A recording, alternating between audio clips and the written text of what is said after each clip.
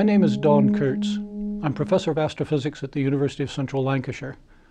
You can hear I have a North American accent. I was born and raised in California of a Canadian mother, and then I spent 25 years at the University of Cape Town, where I rose to professor of astrophysics before coming to the University of Central Lancashire 12 years ago in 2001.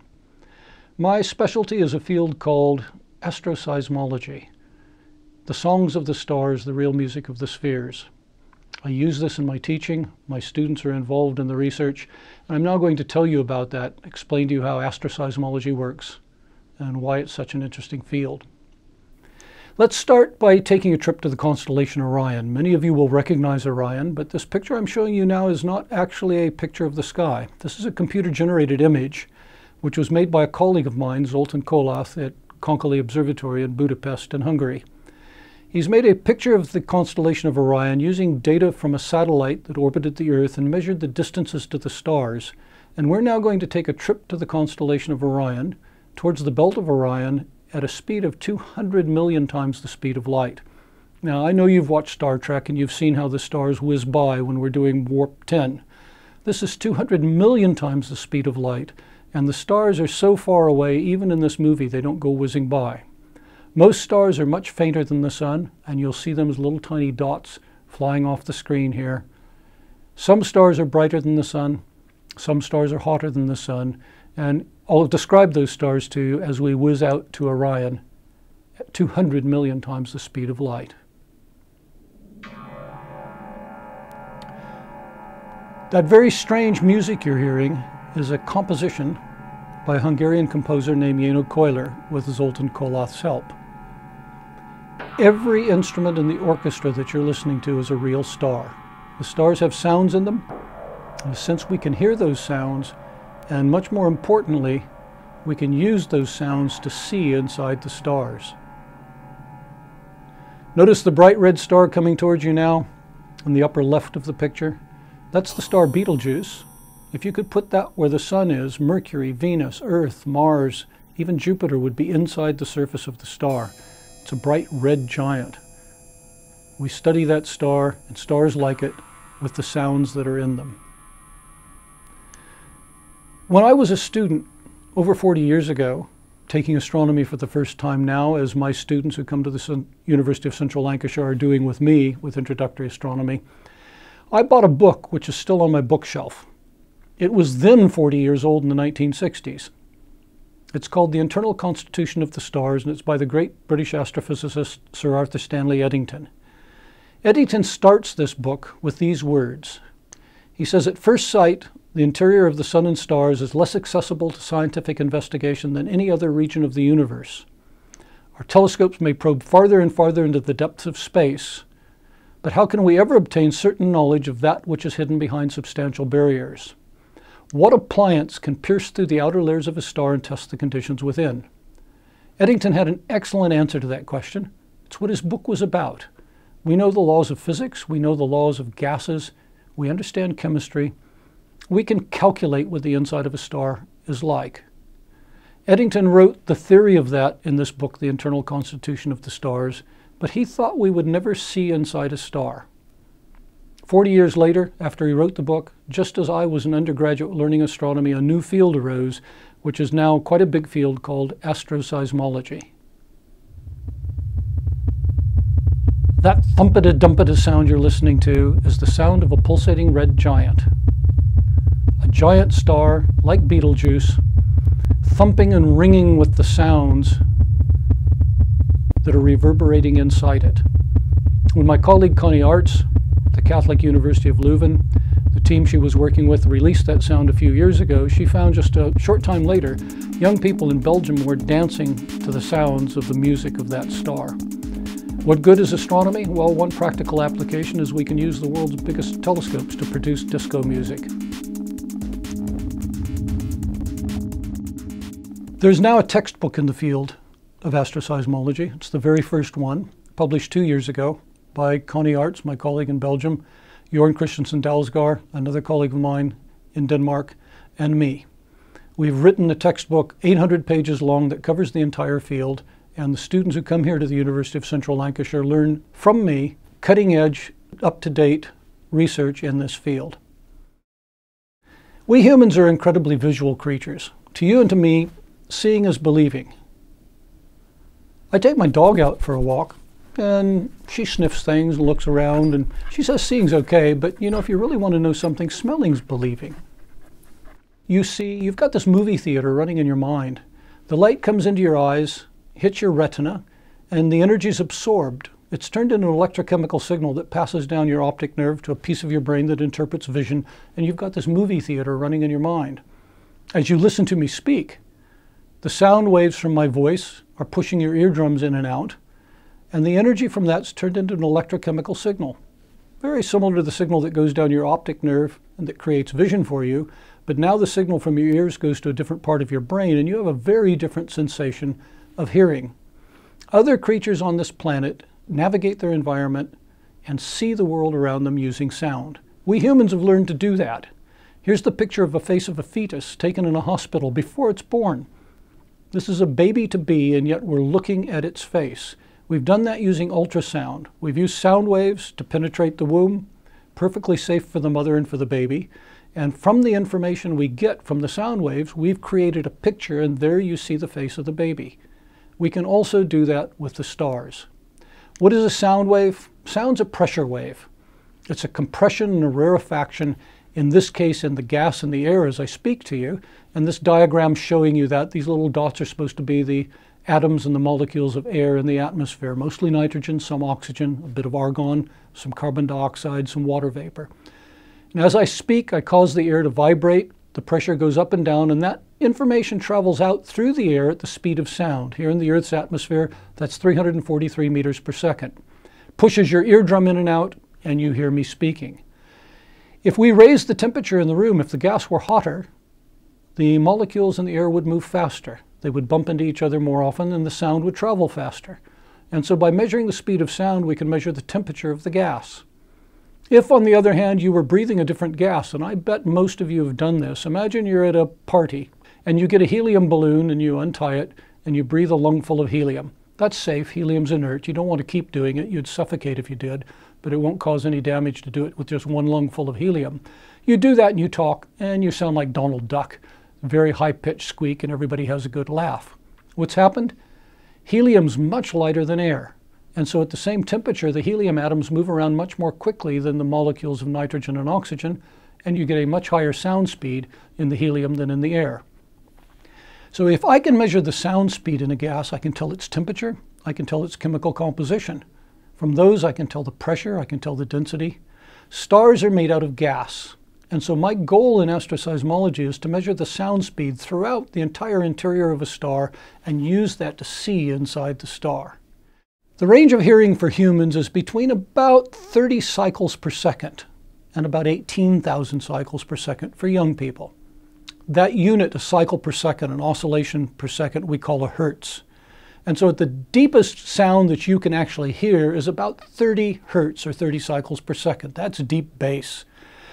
Sounds lower than that you can feel sometimes as a rumble, but you don't actually hear them. Up at the upper end of the range, 18,000 cycles per second, young people can hear that, kids can hear that. Old guy like me can't hear it anymore. As we get older, we lose our high frequency hearing. Other animals can hear outside that range. Take bats, for example. This is a leaf-nosed bat, and he lets out an incredibly loud squeal at a frequency of 50,000 hertz. We can't hear that. And that bat sees its environment that way through sound. Now, does it really see? Well, when I was a graduate student in Texas in the United States, one of the things I liked to do was go caving. And we would go caving, spelunking, just as it was getting dark. I mean, why waste your time during daylight hours in a cave? We'd wait till the sun went down, and as the sun went down, we'd head into the cave with our lights to go caving, and as we're going into the cave, 10,000 bats are coming out. They never hit me. They don't hit each other. They get outside and they can catch the tiniest little insects, little bugs in the environment that are their food. The sound wave that they put out comes back to their ear, they're listening for it, and from that they know where everything is in their environment. They know where their food is, they know how to find each other, they can avoid obstacles in the environment. I would claim, you can't get in the mind of another creature, but I bet that that bat has got a movie theater running in its mind. It can see with sound. And that's one of the take-home messages right now. You can see with sound. Bats do it, dolphins do it, and we astroseismologists, we astronomers do it. Doctors, of course, do it in the hospital using ultrasound. Now, those terrible loud sounds you just heard are the sounds of bats. They're too high for us to hear. So is that really what bats sound like? Well, we've got recording equipment that can record sounds up to 50,000 hertz. And we've recorded the sound of the bat, and then we've lowered it down into the audible so you can listen to it as you just did in that recording. Those sounds are as true to the original bat sound as a piece of music is true to the original music if you do a key change. A key change in music means we start on a different frequency than the frequency, the note, that the composer specified when he wrote the music. But then we keep the ratios of the frequencies all the same. We keep the loudness of each note the same. We keep the time when the note starts, we call that phase, the same. And to you and to me, unless you have perfect pitch, that melody sounds to be the same melody, that sounds to be the same piece of music. With the bats, we've done that. We've lowered their sounds down into the audible so we can listen, but we've remained true to the original bat sound, just as we remain true to the original music when we make a key change. And so I think you can believe, okay, if you could hear bats, that's what they would sound like. At the other end of the range, we've got things like blue whales, which emit sounds that are so deep, mostly you can't hear them. Now, the sound you're listening to now is a warning call of a blue whale. It's incredibly loud, and it reverberates through the oceans from one end of the planet to the other. We've boosted it up into the audible since it's a little bit too low for us to hear so that you can hear it, but we've remained true to the original music. If you could get in the water with a blue whale when it lets out a sound like that, its loudest yells have a volume of 180 decibels. The loudest sound you can listen to without having your eardrums damaged is 120 decibels, and that means that whale is 1,000,000 times louder. If you were in the water with the whale when it let out a sound like that, the concussion would probably kill you. We boost those sounds of the whales up into the audible, and you say, oh yeah, well that sounds like a whale. We do the same things with the stars. The stars' sounds are even deeper than those from the whale. You couldn't hear them directly, but we can capture them and we can boost them in the audible so you can listen to them. And that piece of music you heard earlier, composed of star sounds, that's how the composer did that, using sounds from the actual stars. Now, here's a diagram that shows how astroseismology really works. This is the toughest diagram I'm going to show you. This is supposed to be the cross-section through a star. First of all, let me just make sure you know what a star is, and you're with me on this. A star, like the sun, is a giant ball of gas. There's no solid, it's only gaseous. Surface of the sun has a temperature of 6,000 degrees. The core of the sun has a temperature over 15 million degrees. And the sun is huge. If I could shrink it down to the size of my head, then on that scale, the next nearest star would be the size of your head. But my head's here in Preston. That's the sun. Your head, Alpha Centauri, which is the same size as my head on that scale, needs to be around Moscow, maybe 4,000 kilometers away. It's a long, long way between the stars. They're very far apart. They're huge, but mostly it's empty space out there. This cross-section I'm showing you here then is a cut through a ball of gas vastly bigger than the Earth, 100 times bigger in diameter than the Earth, 1,000,000 times bigger in volume. And those lines you see show the way that the sound waves move down through the star. Some of the sound waves go very deep in the star, some of them only penetrate shallowly underneath the surface. And by looking at many, many different sound waves, hearing them coming from the star, I can map out the sound speed from the surface of the star down to the core. In the case of the sun, I can do that to a part in 1,000 from its surface right to its very center. I can see inside the sun using sound, like a bat sees its environment using sound, and I can see the interior of the sound in more detail than the face of that fetus you saw earlier. So is this what I do as an astronomer? I wander out under the sky and I hold up a big ear listening to the stars, and you've already thought of that for yourself. Of course I don't. The sounds can't get out of the stars. Sound can't travel in a vacuum. It's a compression wave, typically in a gas for a star. So how can I listen to the stars? Is that really real? Is it really the sounds from the stars we're hearing? Well, imagine right now you pull out your phone, you pick it up and you call Mom. You say, "Hi, Mom," and she says, "Hi, kid." And out of your phone comes Mom's voice. Is that really her voice? Is that Mom you're hearing? Well, not really. Her voice hasn't come to you. Her voice has been turned into an electrical signal inside of her phone. It's then been broadcast by her phone as a microwave, and microwaves are just long wavelength light. They're just like the light that you see, except the wavelength is too long to see with your eyes, but we can pick it up with a microwave tower in the phone network that you subscribe to, and then rebroadcast it as another microwave, a kind of light, down to your phone where the signal's picked up, the information's used, we drive a speaker, and out of your phone comes Mom's voice. Well, as an astronomer, I do something like that. We can't hear the stars directly, but the sounds in them cause them to vibrate. They get bigger and smaller, hotter and cooler, they get brighter and dimmer. And so here's a plot showing how a star gets brighter or dimmer over just a day from the Kepler space mission. And as it gets brighter and dimmer, I can record the light coming from it and easily pick up the vibrations, and those tell me exactly what the sound's doing. They tell me what the sound frequency is, how loud it is, when it starts, all the things you need to know about a sound wave, and I can, just as with your phone, recreate your mother's voice. I can, from the star, from the light waves, recreate the sound coming from the star. Another way I do that's with something called radio velocity. As the stars vibrate, the surface comes towards me and moves away. And as it does that, there's a shift in the frequency of the light. Now, you're used to that kind of shift in frequency. We call it a Doppler shift for normal, everyday things like a siren from an ambulance coming down the road, which as it comes towards you is high pitch and as it goes away is lower pitch. Or a Formula One car, Lewis Hamilton, coming down the straightaway, you're listening to it, the car comes towards you at high pitch and goes away at low pitch. Every kid playing cars in a sandbox knows that cars go meow as they go by on the straightaway. As we watch light, it also gets shifted to high frequency and low frequency as the star comes towards us and goes away from us. And that produces a curve like you see here of the velocity of the star coming towards us or moving away. And from that, I can find out about the music inside the star. Why should the star have sound waves? What generates the sound? Well, look at this absolutely amazing graphic video that was produced by a Japanese person after the giant earthquake last year in March of 2011. This shows a map of Japan, and the little circles you're looking at, each circle represents an earthquake. The bigger the circle, the bigger the earthquake. The louder the sound, the bigger the earthquake. The little arm shows you how deep the earthquake is. And you'll see already as we start here, in late February, there have been 838 earthquakes already in Japan last year, up to the end of February. Now, as I start this movie, you'll see just the background rate. Japan is on a subduction zone. A plate, the Pacific plate, is pushing under Japan, and as the rocks rub together, they cause the country to shake. But there the big one has hit, March 11th. And just look at the incredible earthquakes going on there. Look at the rate of earthquakes.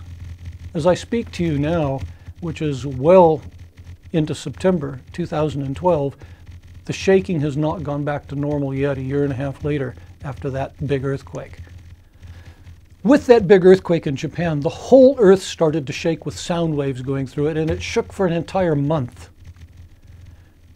We use those sound waves to do what we call geoseismology, and we can look inside the Earth. We can see right to its core. We can tell you the core is made of iron. We can tell you the temperature of the inside of the Earth is 6,000 degrees from those sound waves that penetrate the Earth that are caused by this giant earthquake. Now, I actually was in Japan at the time of that earthquake. I was at the top of a 10-story building at the University of Tokyo when the earthquake hit. And here's what my office looked like when I was finally allowed back in 3 hours later, with things having tumbled over. So here on the Earth, the sound waves are generated by an earthquake, causes the whole Earth to ring like a giant bell, and sound waves run through it to let us look inside the Earth. What makes a star shake? What makes something like the sun shake? The sun is full of storms. It has magnetic storms. It has great crackling storms of breaking magnetic fields with bolts of electricity running through it. It has huge columns of rising gas, falling columns of cool gas, giant storms. The entire sun is full of noise from these storms, and those storms cause the entire sun to vibrate and sound waves to run through the sun. That lets me look inside the sun to tell you the inside core temperature of the sun is 15.4 million degrees. I can tell you that the core of the sun, even though it's gas, is about 8 times denser than this gold wedding band I'm wearing here, which is a very dense metal here on the Earth. The gas in the sun is denser than gold here on the Earth. How do I know that? Because the sound waves that I see vibrating on the surface penetrate to the core, and I can see the inside of the sun. I can also watch the surface of the sun, which has these great storms. Now, here's a movie taken from space. It's taken in ultraviolet light, which we can't see, so we've artificially colored it with just green light. It has been sped up. It takes about 25 days to rotate. Here it just takes a matter of minutes to rotate. And as you watch, there are bright spots, great storms in the sun, and you'll even see flashes of light, snapping magnetic fields. Those produce flares. They produce coronal mass ejections that can blast the Earth. And when we get blasted, if we had astronauts out in space, it could kill them. It can shut down power stations here on the Earth. It can disrupt radio communication. A really big flare from the sun, like one that happened in 1859, could wipe out our computer networks and the entire internet. And so we want to watch these storms on the sun. But as the sun rotates, they disappear around the back of the sun for a couple of weeks. With the sounds in the sun, we now watch those. The back of the sun never disappears. We can watch the storms. We can keep an eye on these important events that could have an effect of life here on the Earth. What does a pulsating star look like? Here's a movie from a supercomputer. This originally was 2 terabytes of data, reduced to only 1 gigabyte in my computer, so you can watch it here. Produced at the Laboratory for Computing and Science and Engineering at the University of Minnesota. And this is something like that sound you listened to earlier, that pulsating red giant we're listening to again now, that thumpity-dumpity sound. It's the sound of a star like this. The storms in the star produce this red and blue oscillations you see. Those are hot rising and cool falling columns of gas. And notice how it set the entire star to pulsating. If you could get close to one of these pulsating stars and speed it up a bit, this is what it would look like. What can I do with this? Well, I can see inside the stars. Why is it important to know what's happening inside the stars? Well, we astronomers figured out some decades ago that stars shine by fusing the lightest element, hydrogen, to helium. Later, when they're red giants, they fuse helium to carbon, and some very giant stars explode and blast the material back out into space. They produce things like nitrogen, oxygen, iron. The chemical constituents of your body were cooked up in nuclear reactions inside stars, and we now know that. Except for the hydrogen and the water that makes up most of your body, all of the other elements that make you, that make me, that make chemistry, were cooked up in stars in nuclear reactions. That's a great thing to know. That nuclear fusion that the sun does, hydrogen fusion, we now understand, and we're now building power plants that will run off of hydrogen fusion. It's a very complex problem. It's a very difficult engineering problem. In the south of France at Cadarache, we're building the International Thermonuclear Experimental Reactor. And I would predict that by the end of this century, hopefully sooner, hydrogen fusion will be the power source for humanity for the rest of time. We'll quit burning coal, we'll quit burning oil, we'll quit pumping out carbon dioxide into the atmosphere, we'll eliminate greenhouse warming and global warming problems. Hydrogen fusion will become the energy source for humanity. That's the biggest payoff of all time financially, and it came from understanding the insides of stars. Let's ask another big question. One of the biggest questions anybody can ask is, are we alone? Are we the only things living in the universe? We astronomers are working on that problem. And one of the ways to do that is to try to find planets like the Earth. A first step is to answer the question, are there other planets like the Earth out there? And right now there's a space mission doing that. It's called the Kepler Space Telescope. The Kepler mission is a 1-meter space telescope orbiting the sun, looking for planets like the Earth. It stares out at a piece of the sky in the constellation Lyra and Cygnus, looking at about 150,000 stars. Now, almost 30 years ago, I got invited to a meeting in San Diego, California, by a man named Bill Barucki, who wanted to find planets by watching the tiny, tiny dip in light as a planet passes in front of its star and blocks out a bit of the starlight. And all of us who were working on measuring brightnesses of stars just said, Bill, you can't do that. It's impossible. Forget it. The blurring of the atmosphere, the brightness of the light in the air just completely makes that impossible. You haven't got a chance. But Bill Barucki has got a lot of tenacity. He pushed and he pushed and he applied. 30 years later, he is the principal investigator of the Kepler space mission. He raised $600 million to launch this space telescope into orbit, and it's now looking at 150,000 stars, watching for the shadow of a planet passing in front of the star and then coming across the telescope. There's the constellation Cygnus and Lyra, which the telescope's looking at. And what it's trying to do is it's trying to find not just planets like the Earth, but planets in what we call the habitable zone.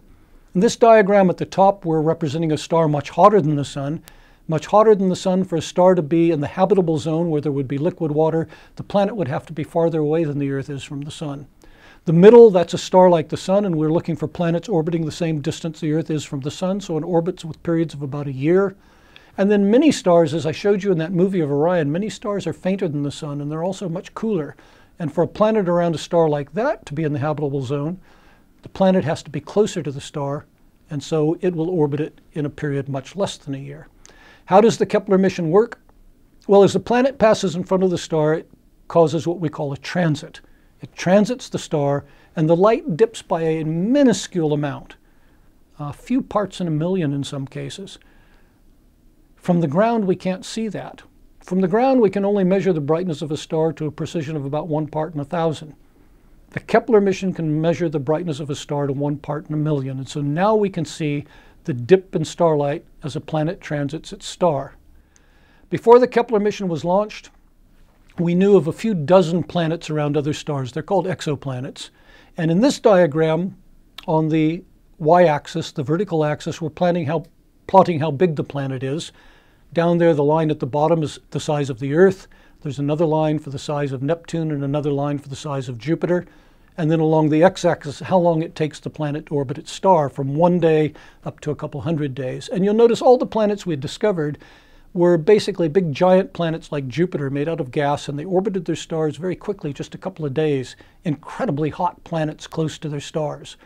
Down in the lower right corner, where planets like the Earth would be, nothing. Now with the Kepler mission, as of December 2011, not quite a year ago, look at all the planets we found, over 2,000 of them. And notice they're pushing down into that lower right corner. We've now found with the Kepler mission planets that are rocky like the Earth, just a little bit bigger than the Earth so far, a few a little bit smaller, but not in the habitable zone. We're now homing in on those planets that are the size of the Earth, orbiting where water can be liquid, where we might find life around another planet. Now, that's a long way from actually seeing such a planet. All we're seeing is the dip in starlight, the shadow of the planet passing across the Earth. How do we know how big a planet is? The answer is we can tell that by the amount of light it blocks out from its star, but we need to know how big the star is. How do we know what the density of the planet is? How do we know it's made of rock? We need to know what the mass of the star is. And so when the Kepler mission was launched, the NASA team came to astroseismologists like me, a group of us. There are 550 of us in the Kepler Astroseismic Science Consortium, on which I serve on the steering committee, because we can tell from the sounds in the stars what the mass of the star is, how big the star is, and that lets us characterize these planets.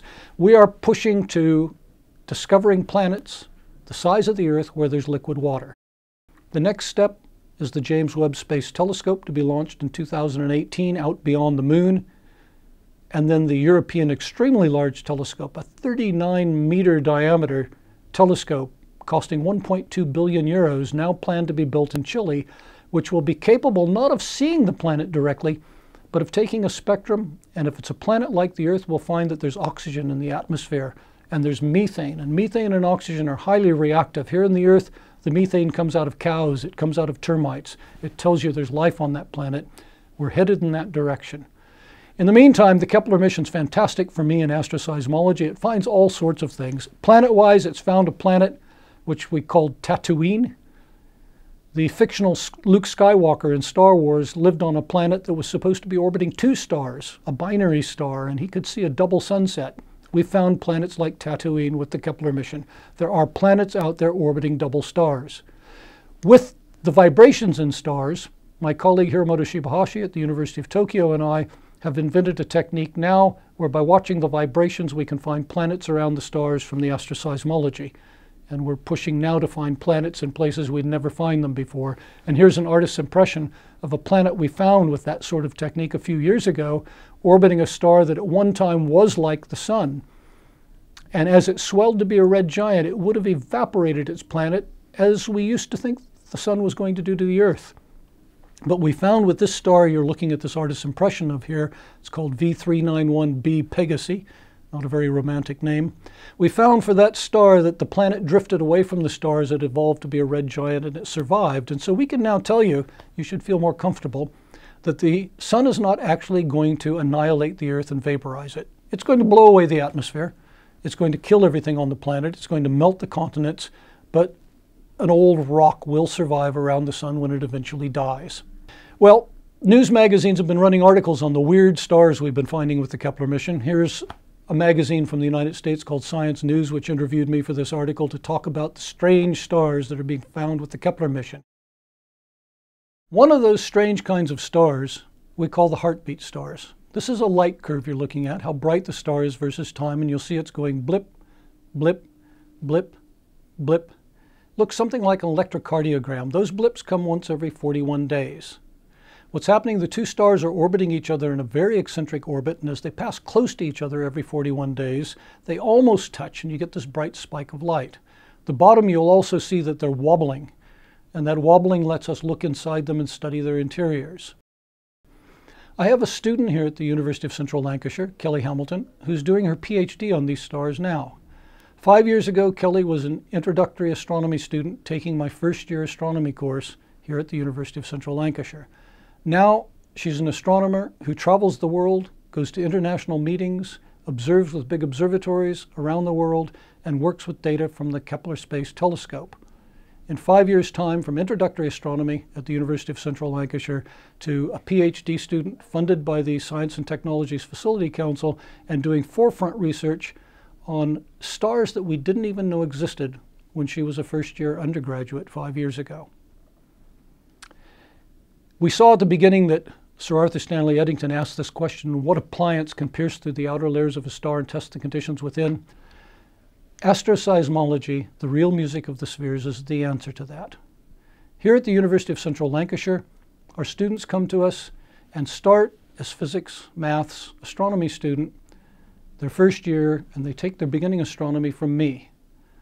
The other classes, they're taking their courses from professional scientists, from researchers who are doing forefront research, the most advanced science that's happening anywhere on the planet, and the students are introduced to that research along with their beginning studies as soon as they arrive here at the University of Central Lancashire.